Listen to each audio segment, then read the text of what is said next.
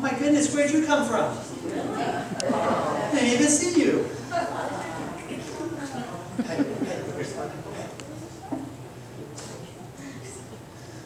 See what she does with it.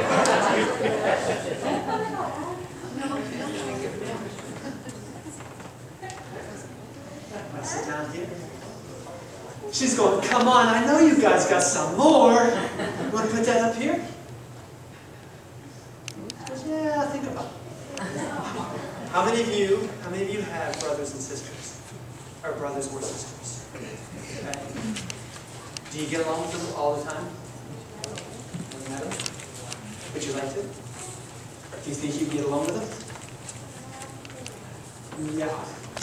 When I was your age, I had 2 older brothers and an older sister.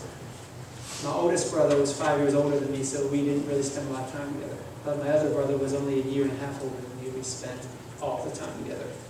We lived in the same room. Do you guys share a room with any of your brothers and sisters? You do? Well, you will know that when you live with somebody and you live in the same room, there are days when you just get tired of that person. But in a family, and your brothers and sisters is your family, your church is your family, sometimes there is, well, days that aren't so good within a family. Is that right? How about husbands and wives? Do everything work perfectly between husbands and wives? Yeah, so you see, one of the things that you always have in this life is you have to learn how to deal with other people. Now, I'm going to tell you a story about my brother and myself, and how gracious my mother was. She worked a lot, so she wasn't home, so there was a lot of time that we spent by ourselves. One day, my brother was just aggravating me. And he started from, this is how my day usually went. We would go to the bus stop, and as we walked to the bus stop in the morning, my brother would get 5 to 8 stones or rocks, and he'd put them in a pile. And I knew what those rocks were for. That when we got off the bus at the end of school, I had to the count of 3 to run as fast as I could, because he'd throw them at me. And my brother had a really good arm, and he could throw really hard and really fast.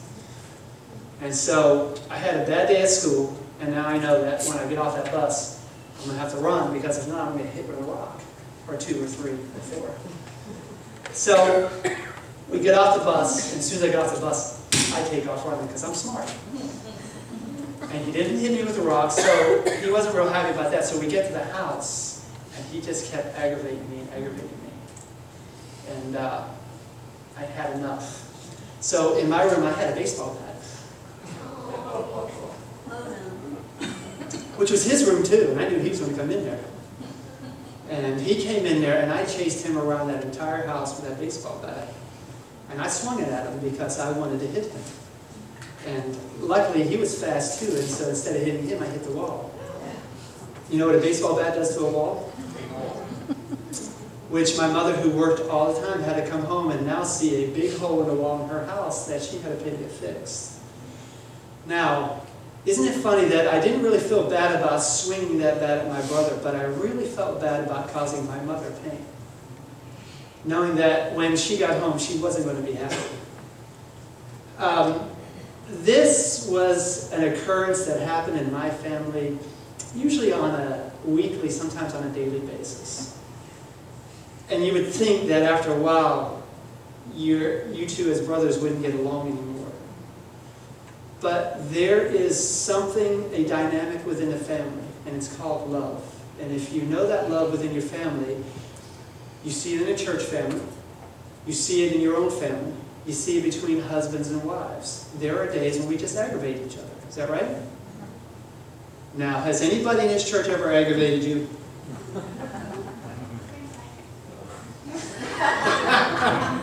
Listen, you know what? There are days when I aggravated your grandfather. But you know what? There is a love that we get from God through His Son, Jesus Christ, through the indwelling of the Holy Spirit, that allows us to deal with those situations. One of the last things that happened between my brother and I is he was going out on a date, and we were teenagers then. And he had on a brand new, really nice shirt. And he got me upset, and I threw a whole glass of grape juice on him. Oh, I got him that time. And the aim was good. And he chased me around the house with a knife. And lucky I was fast, and I ran outside because he really, really wanted to hurt me. But you know, we made up from that. We made up from the baseball bat thing and 1,000 other things.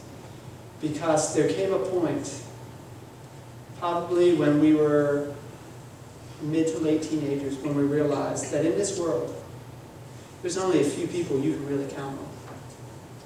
And in this world, there are only a few people who really love you. And Brianna, your grandfather, and your grandmother really love you. Your mother and your father really love you. If you have brothers and sisters, you're going to find out that you're going to see just how much they really love you. When things in the world are bad, when people turn against you, and you feel like you have nobody, you have your family. But more than that, you have God.